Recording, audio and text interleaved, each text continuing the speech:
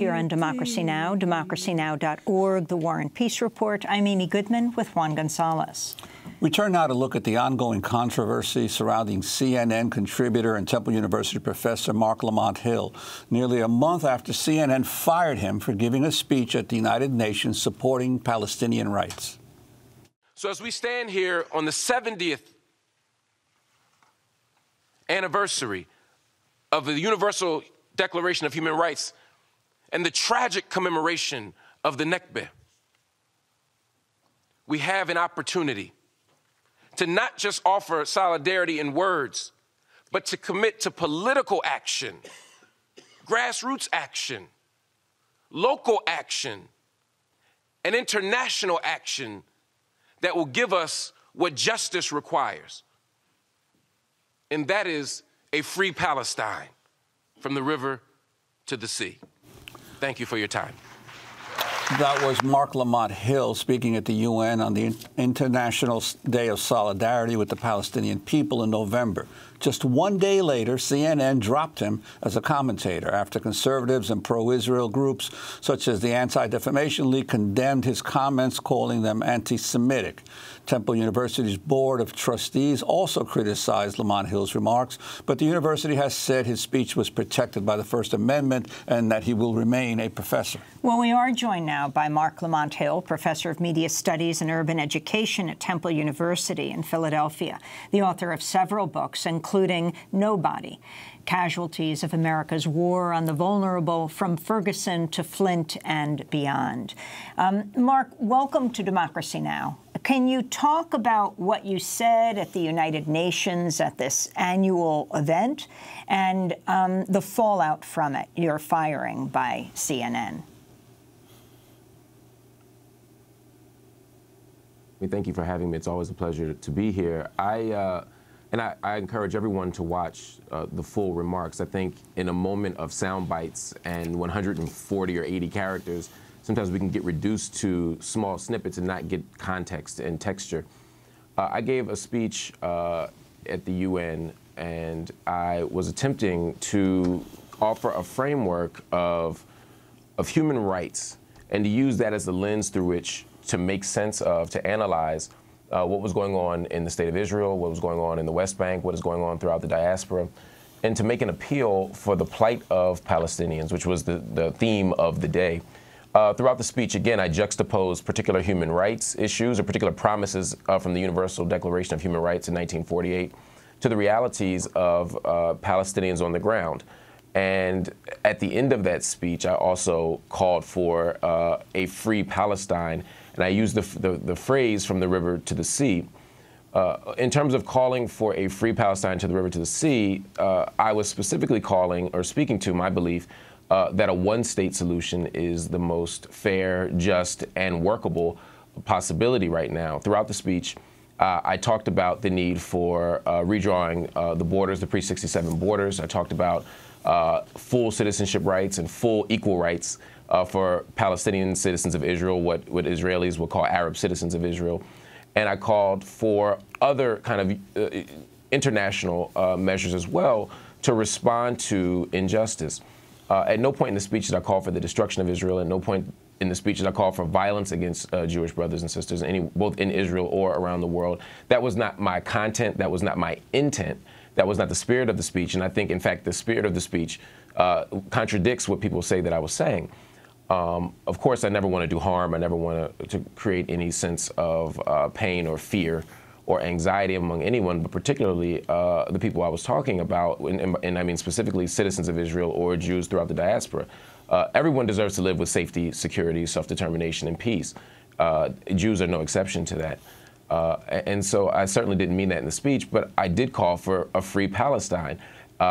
And a one-state solution for me is the way to do that. Many people responded, however, and were frustrated by that or said that I was somehow secretly dog-whistling for violence. I found that a bit hard to believe. But again, part of why I'm here is to talk through that. And Mark, the immediate response of CNN to your remarks, could you talk about their interaction with you? Also, there's a long history of solidarity between African American human rights advocates here and the Palestinian movement. So this should the fact that you are expressing this kind of solidarity should come as no surprise, even to the people who employed you at CNN. Yeah, my conversation with CNN was relatively brief. I received a phone call, and I was told that the speech didn't match their values. I pressed a bit to find out what those values were, or what part of the speech didn't match said values.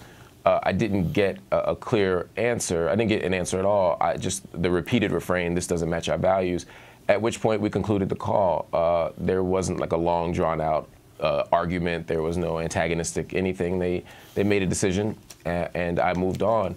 But yes, there's absolutely a long tradition of black support for Palestinians. There's a long support of black internationalism.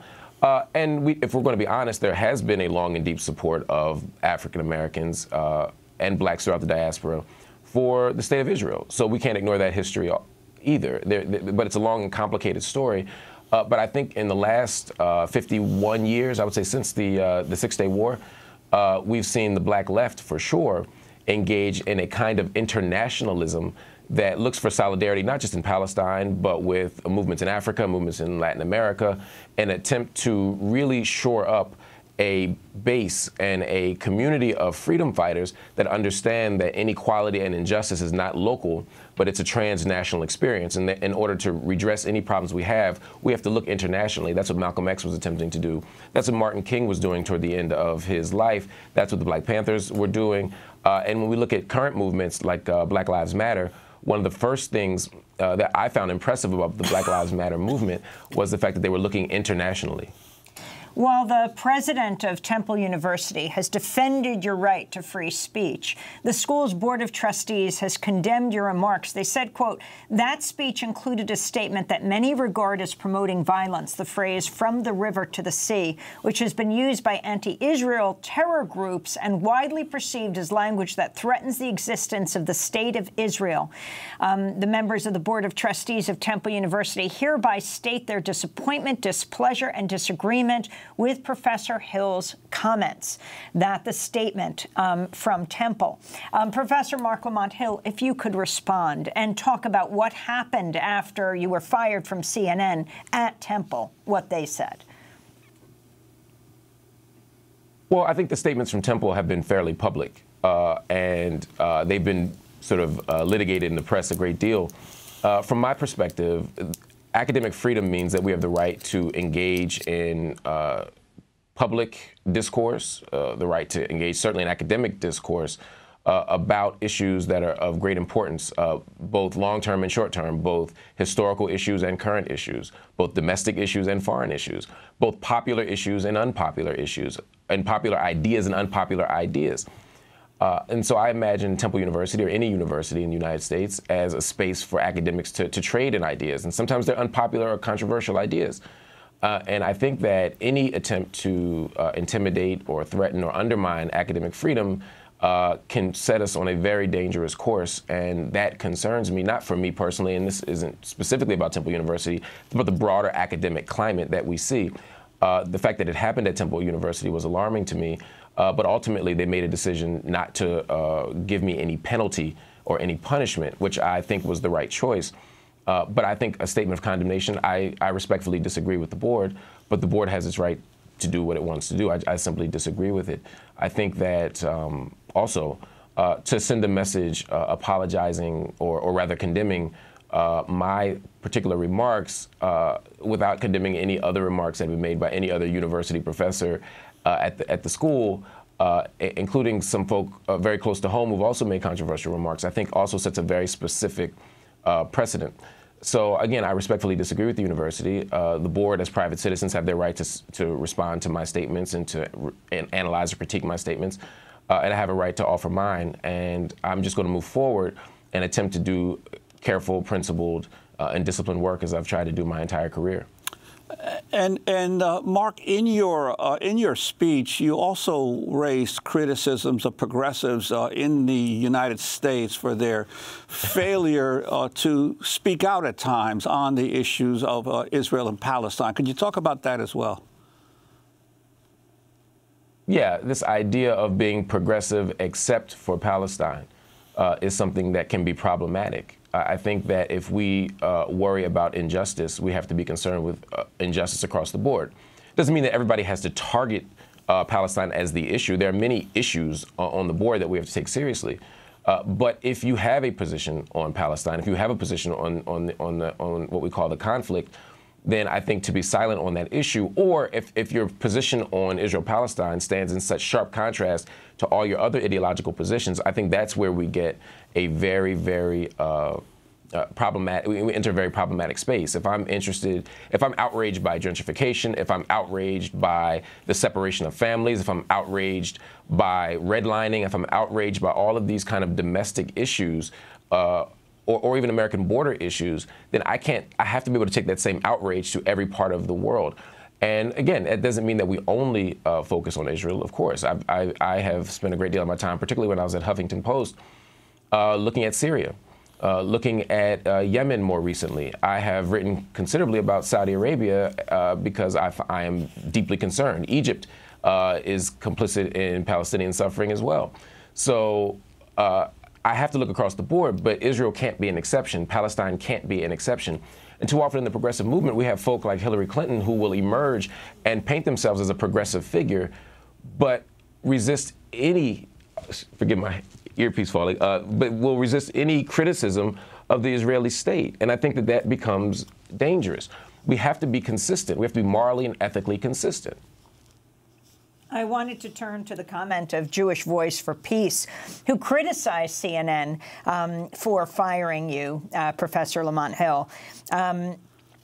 Jewish Voice for Peace said in a statement, who gets to talk about Israel-Palestine? Apparently Rick Santorum, a man who egregiously claimed there are no Palestinians in the West Bank.